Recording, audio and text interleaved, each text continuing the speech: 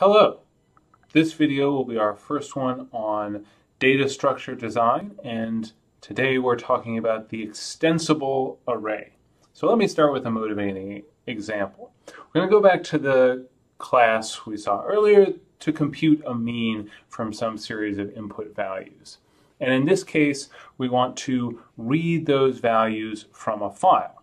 So I'm going to use the in object provided by the algs4 library, which provides a convenient way to read values from a file. And we have data.text here. Now, did I make data.text? Yes, I did. Do I remember how many values I put in it? Let's say that I do not. This file has one number per line, but there could be a lot of lines. So how might we go about writing this mean class to actually compute the mean of the values in that file? Well, first attempt might be something like, what if I had a separate variable for each value in the file? So I do input read int, and if I knew that there were 4 values, or I only cared about the first 4 values in the file, could read them in one at a time, assign them to their own variable, and then print out the mean is, and then add them all up.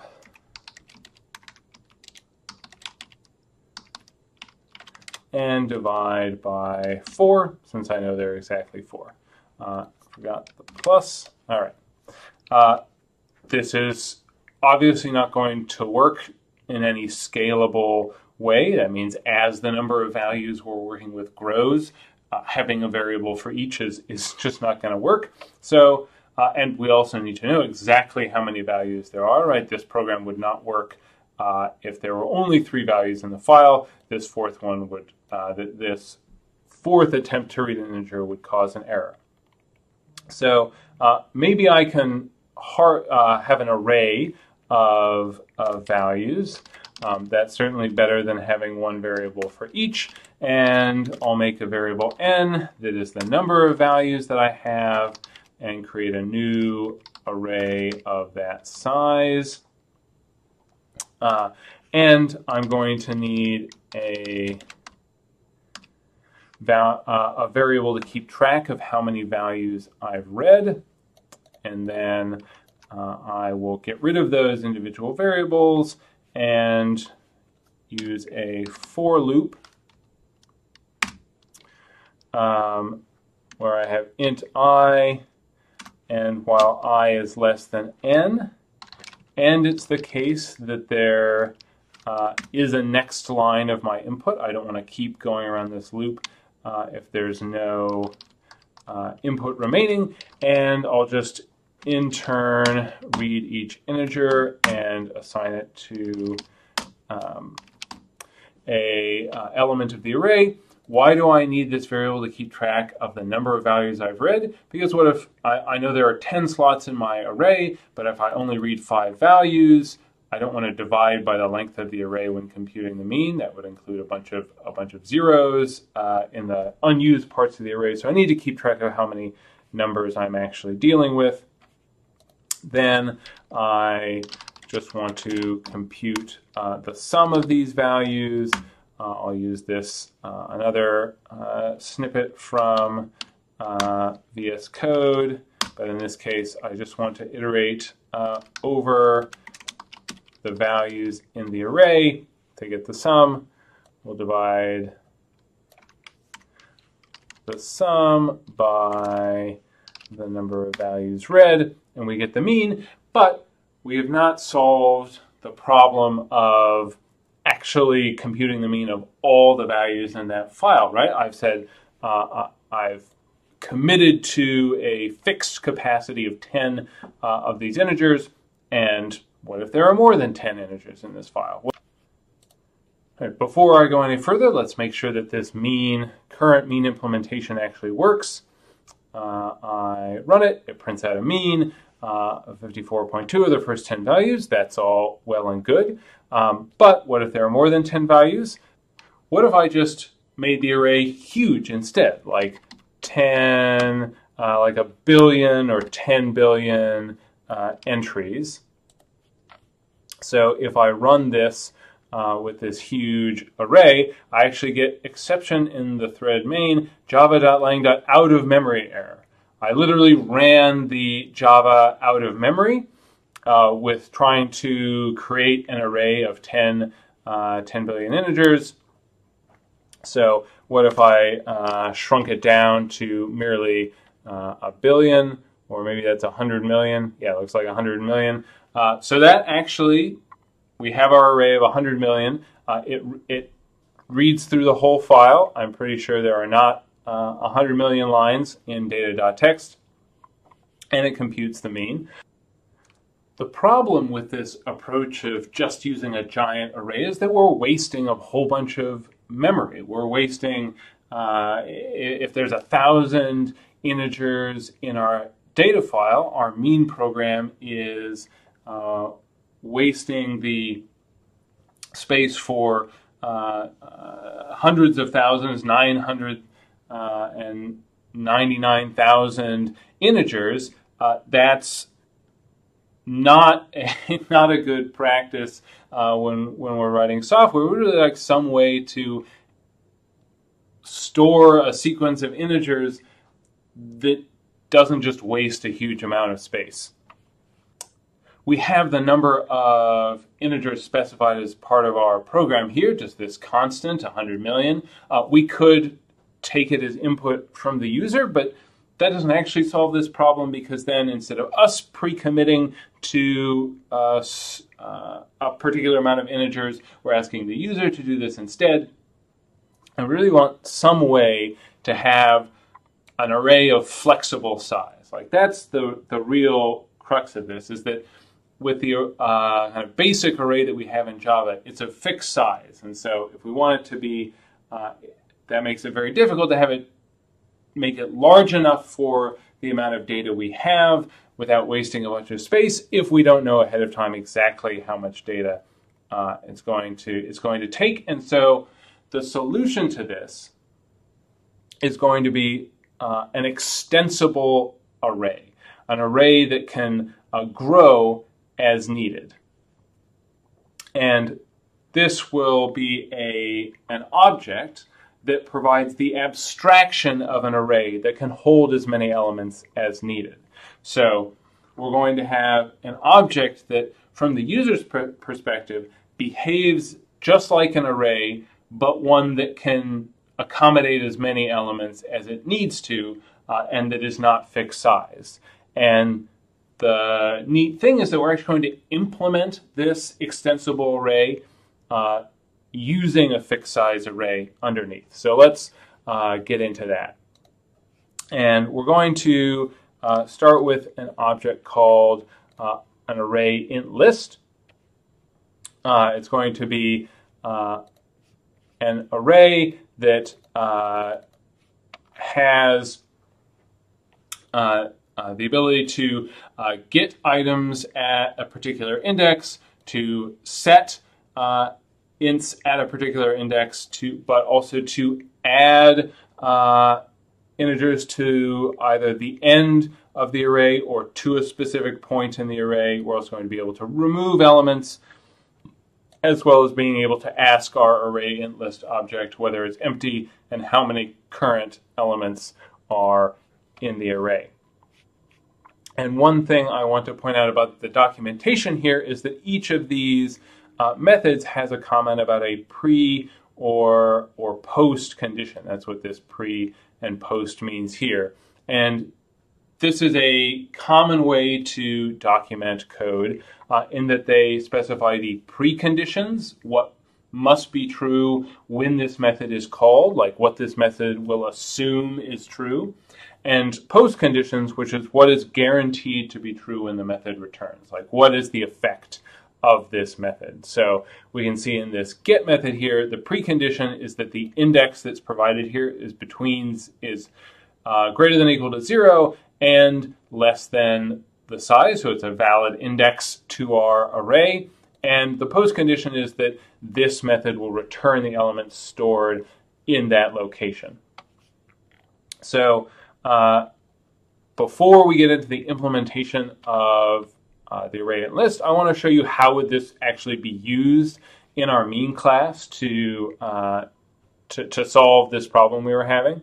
And so the main idea is that instead of having this fixed size array for data, we're going to have an array int list for our data, and we'll make it, we'll just create a new array int list. We won't need our values read anymore, and we'll just say while our input has another line to read, we're going to add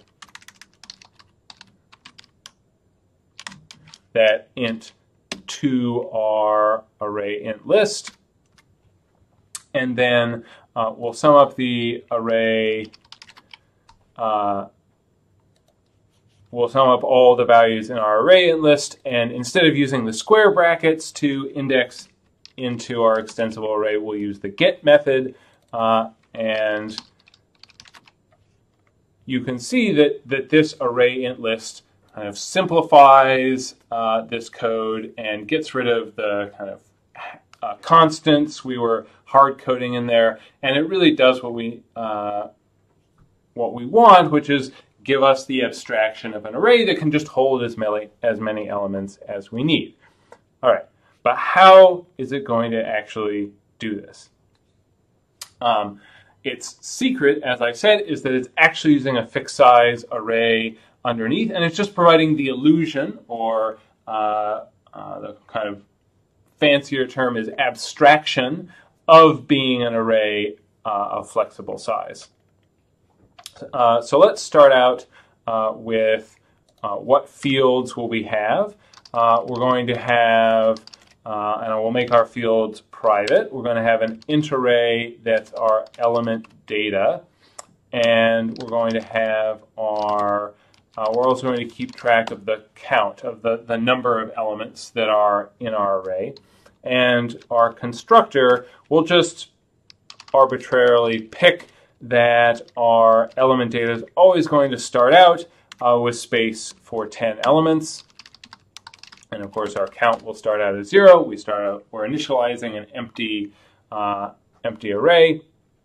Our get method, very straightforward. We're simply going to return the element at this index, and that will be that. Set is very similar, that our element data at the index is going to be set to this new element. The one wrinkle is that this set method actually returns the old value at that index. This is something that many data structures do. It can be useful to get back the old value when setting a new one. Of course, the user doesn't have to use this, but in case they need it, it's nice to return. So what I'll actually do is store the current value at that index in a temporary variable, then reassign it, and then return my temporary variable, which is the old value. So, like an array, these get and set methods are providing the ability to read and write at any index, and this is often called random access, meaning that we can access the elements of our array int list in any order. And a property of the built-in arrays in Java is that accessing elements anywhere within the array is very efficient. And to make this more concrete, when we talk about efficiency in terms of time, like how much time is it going to take the computer to access an element in an array, for example, we think about this by counting the number of operations that the computer will need to do, the amount of work it will take in order to perform an operation. And so something that we will do again and again when analyzing the performance of a data structure. How much work is the computer going to need to do to, say, perform this get operation? A question that we will always ask is, does the number of operations involved in this get method depend on the amount of data that we were working with? That is, does this get method take more work to execute as there are more, as this element data array gets bigger, or as this index gets bigger, or as some other property of our data structure grows? And in this case, the answer is no. No matter what the index is, no matter what the size of element data is, it's a single step to go access the element at a particular index in an array. And this is something that we call constant time, meaning that the amount of time, the amount of work this is going to take is constant with respect to the size of the data. That even as the data gets very large, it's the same amount of work to do this. And this is kind of the most efficient that we can be under this kind of analysis. And so we really like our operations to be constant time. And we can look at this set the same way. It has a few more kind of steps involved. We save the current element, we update, and then we return. But nonetheless, we do these same 3 steps regardless of how much data is involved. So this will also be constant time. Neither of these depend on the size of the input, and that's good because the built-in array has this property of constant time access, and so it's nice that our array int list will be able to provide that as well. That makes it a good replacement, at least in that respect, for our array. So now we get to perhaps the more interesting part, which is adding and removing elements from our array. So for adding this, we're going to add to the end of the array, and you see possibly extended. So, right, what if we already have 10 elements in our array and we want to add an 11th? So I'm actually going to make a call to a method ensure capacity, and I want to ensure that there's at least element count. Remember, that's how many things are currently stored in our array int list. I want to ensure that there's at least element count plus 1 spots in our internal array, so that once we ensure that, I can say that element data at element count equals our element, and then element count plus plus. So thinking through the logic of this, element count starts at 0, and that's actually the first index where we're going to want to put something in our array int list. So we would store something there and then add 1 to element count. So it's now, there's 1 element in our array, and also index 1 is the first empty index. So we can actually use this element count both as the kind of the index at the end of the elements currently in our array int list, and also the number of elements currently in there. So that's nice.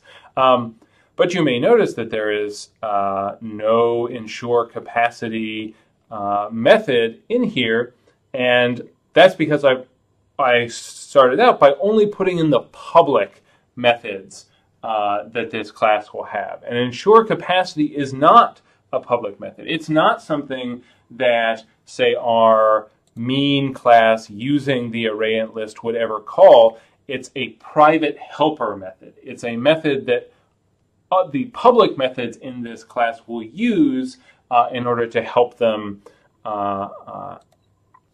perform this.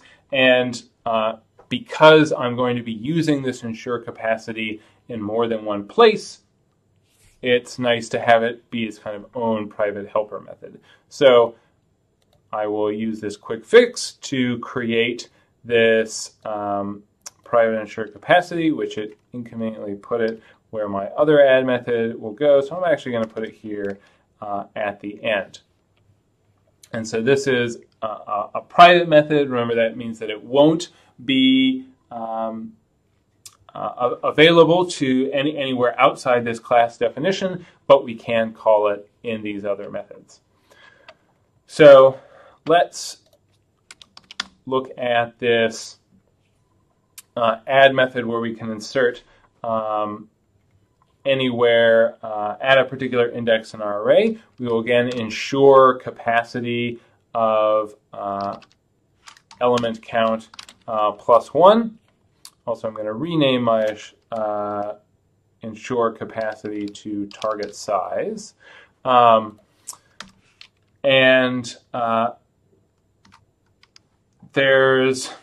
we're adding an element in an array, if we have an array where we have 3, 6, 9, 12, and we call add at index 2, 5, what we want is the result where we have 3, 6, and then we inserted the value 5 at index 2, and then 9, 12.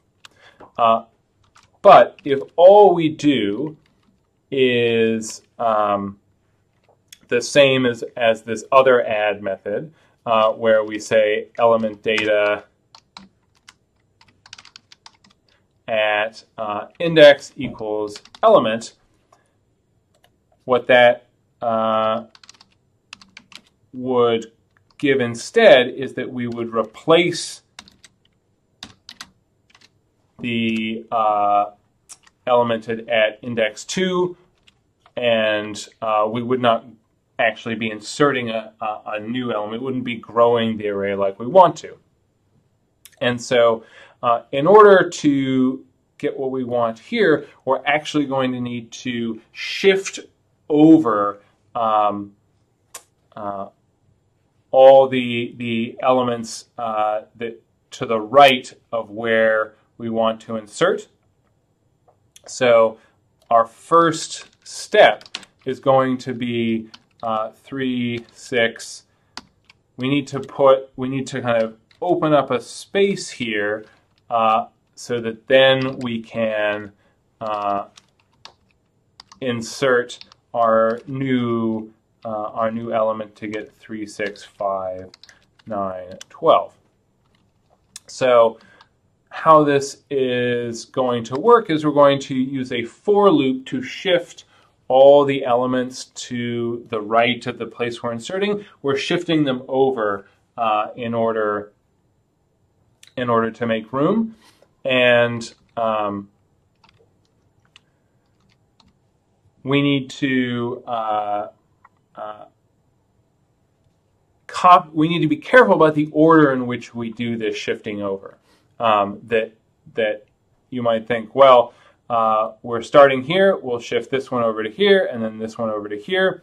But if we did that, and there's a figure in the notes that you may find useful to look at, if we shift left to right, we copy 9 to here, and now we've lost 12, and so we'd end up copying 9 over again. And so we actually need to start at the right-hand side, shift that over, and then kind of shift each of them over like that. And the way that this is going to look in code is that we'll have our loop variable I. It's going to start at the end of our array, at the far end, and we're going to go from there down to the index where we're inserting, and we're going to be subtracting 1 from our loop variable each time. And minus minus is kind of the inverse of plus plus, in that it will subtract 1 from our variable I. Inside this loop, we're just going to be shifting over the element data at index I minus 1 to I. So shifting over our data one spot to the right each time we go around this loop. And so once we're done with this loop, we're in this situation where the index where we're inserting, it would still have 9 at this point, but we've shifted this 9 and 12 kind of one spot over so that this we can now fill in with our the new element that we're inserting, and we need to remember to increment the element count since we've now added a new element to our array. So remove is going to be pretty similar.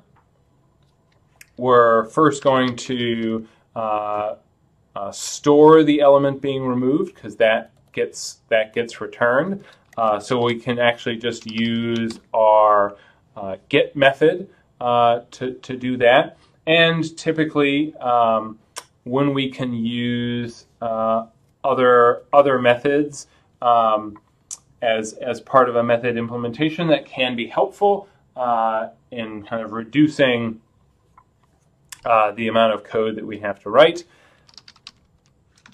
Our element count is decreasing, and so kind of at this point, element count is decreased. So where we consider the end of our list has moved, but nothing has changed about the data in the elements, and we're again going to need to shift elements over in order to kind of shift them over to fill in the element that was just removed.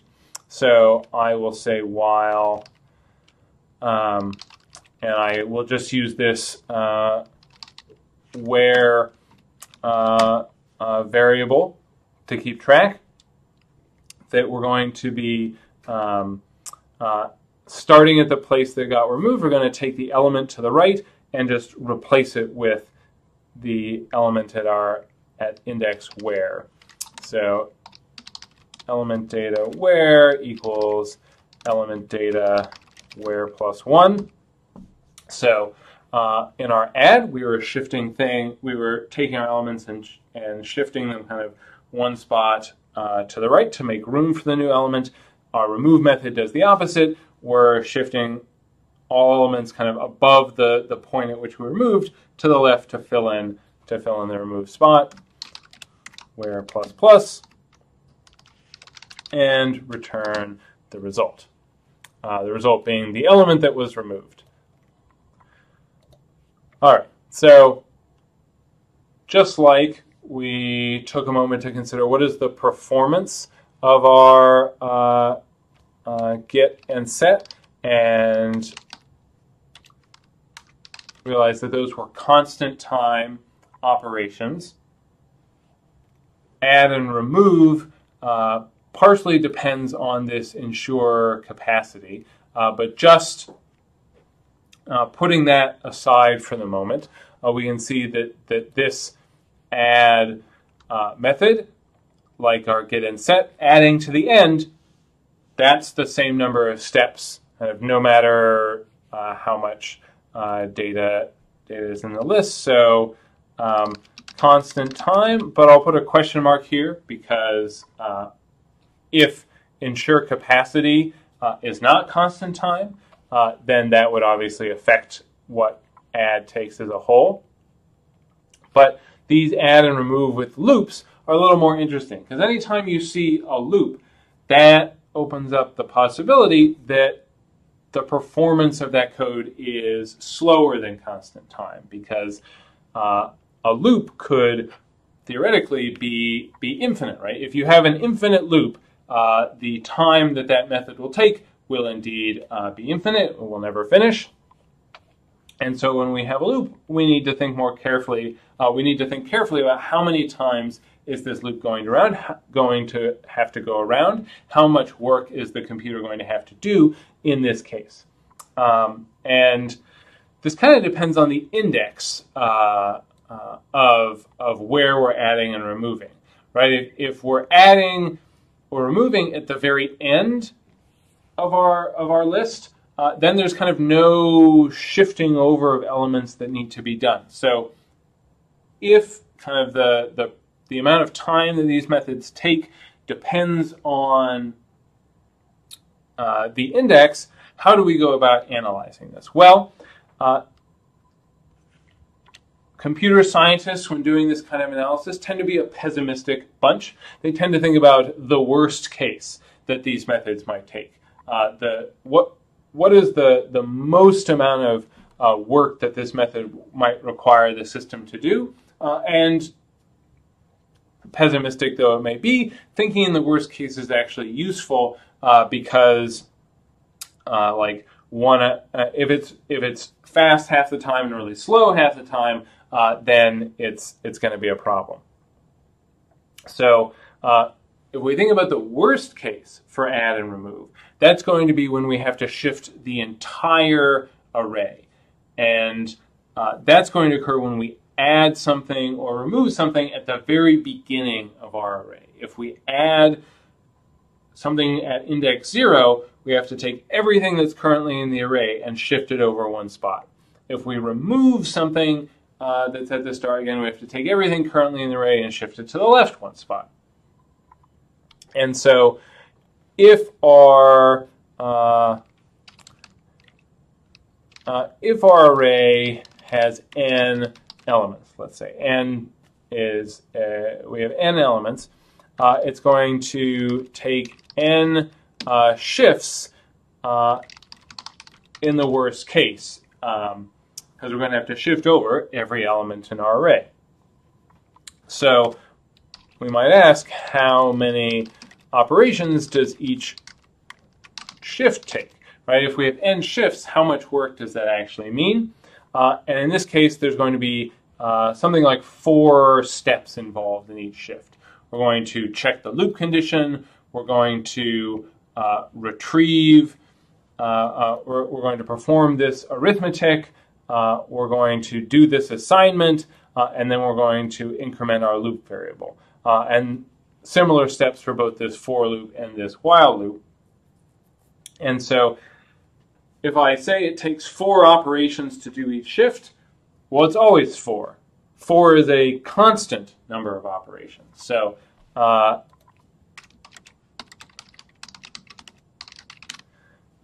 constant number of operations for each shift. And so the result of this analysis is that if we have n elements, we take something like 4 times n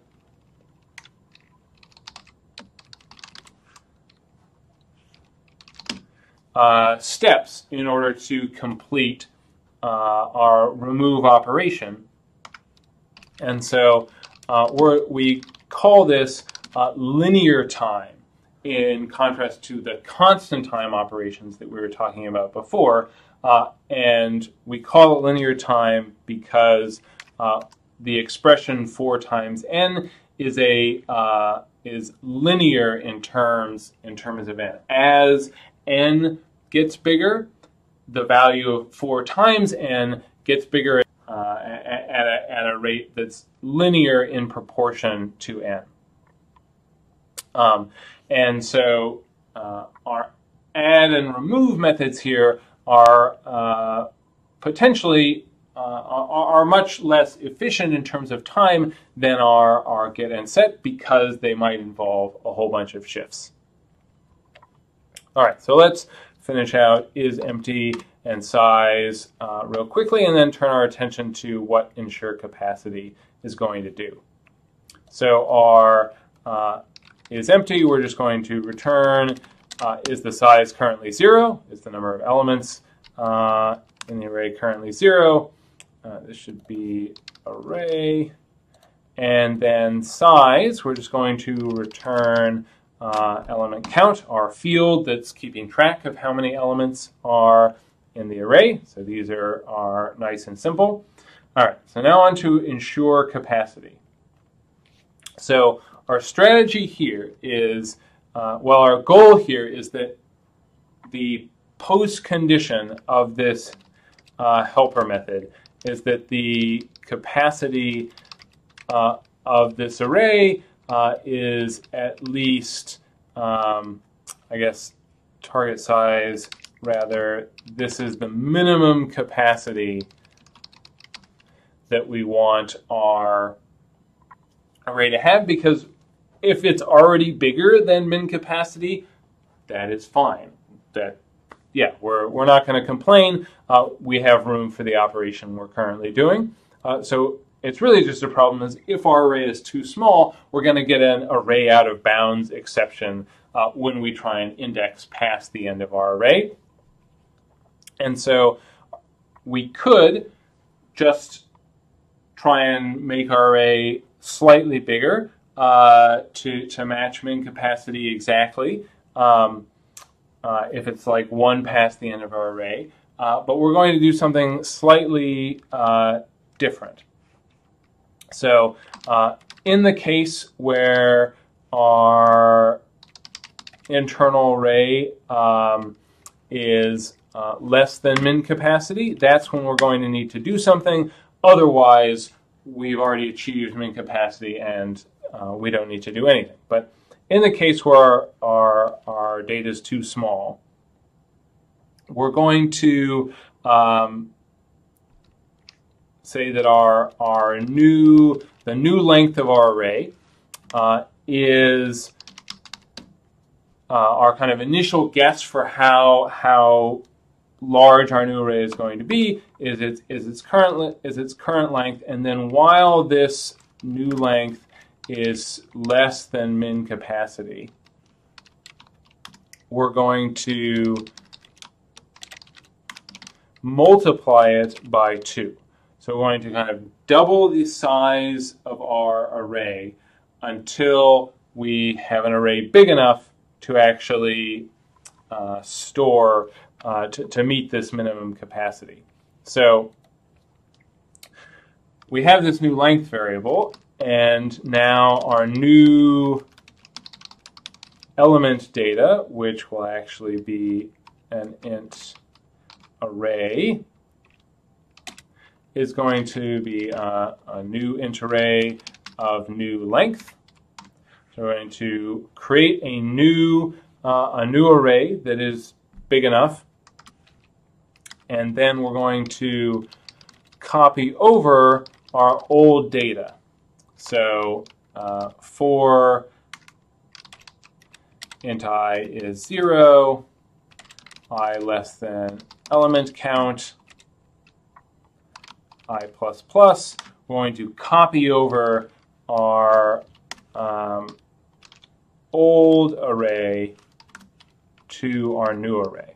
So this is the trick that our array int list is using to ensure that to provide the illusion of an array that kind of grows to be as big as you need it to be, is whenever it runs out of room, we're going to double its size.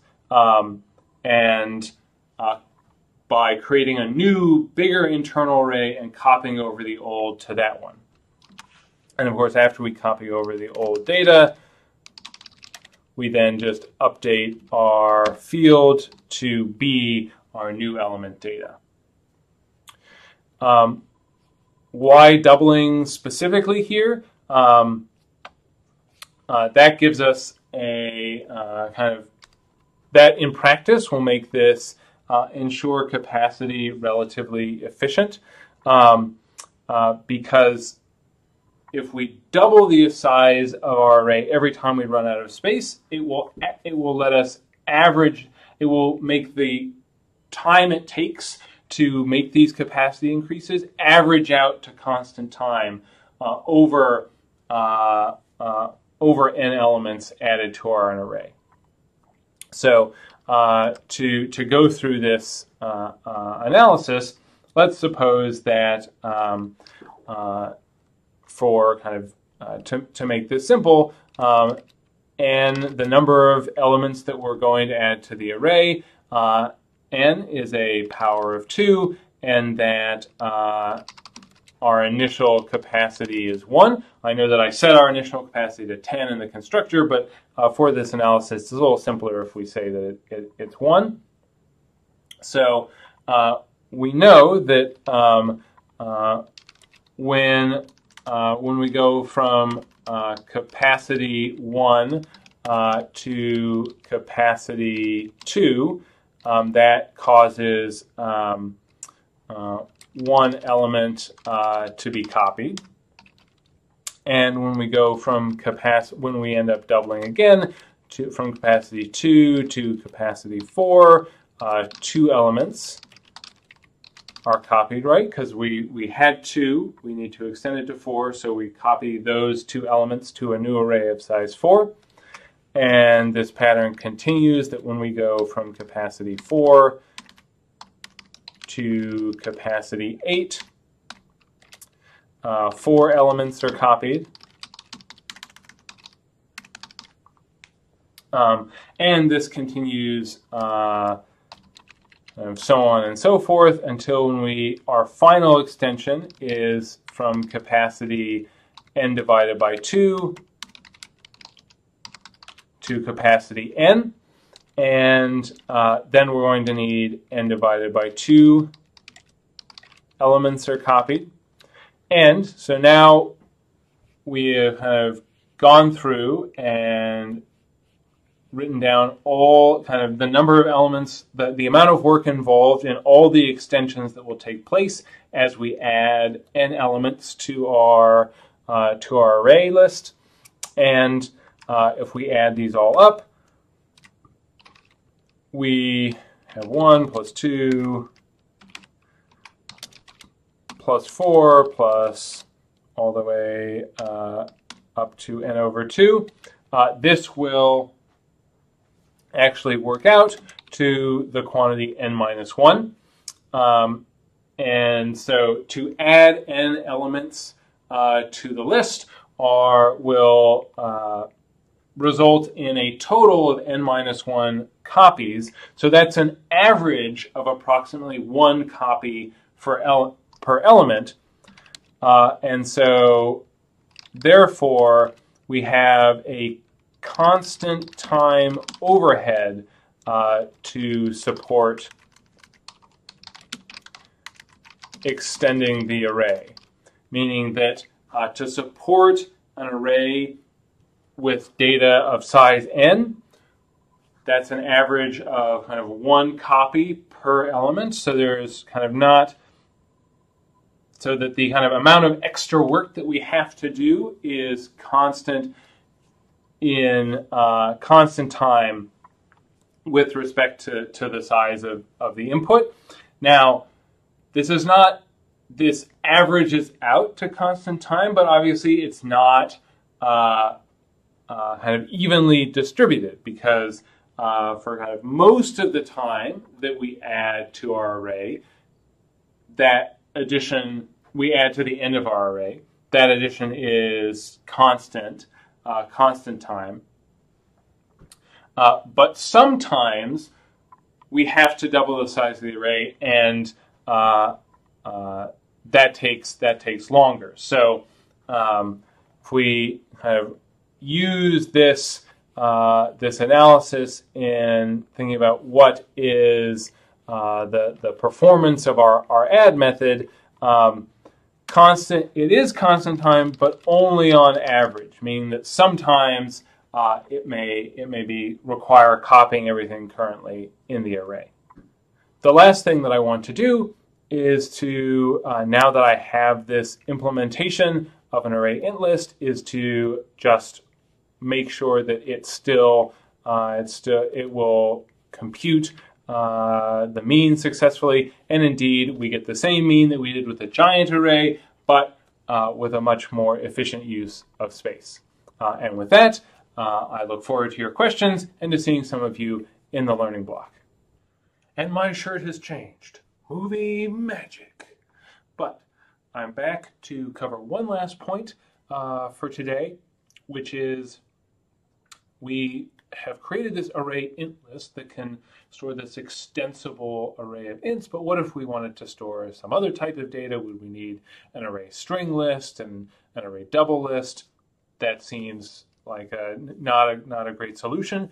And in fact, Java has a feature called generics that is for exactly this purpose. And so I just want to show you what that looks like in terms of using it with Java's built-in ArrayList class. So import java.util.ArrayList. It's the same idea of an extensible array as the array int list that we worked on. And you use angle brackets with ArrayList to tell it what type of data are going to be stored inside the ArrayList. And this is where those kind of object versions of the primitive types, one of the places in which they are necessary, because Java is not going to let us specify that our array list stores something of a primitive type. It has to be an object. And so if we wanted to store integers, we, in angle brackets, give it the type of data that it's going to store. And so this is the syntax for that. And this gives us an array list which can store an integer, but we could change this to string, to double, to any object which our array is going to contain. If you're curious about what this looks like on the implementation side, how the implementation of ArrayList might actually achieve this, that's included in the notes. But I just wanted to make sure to go over how that's actually used.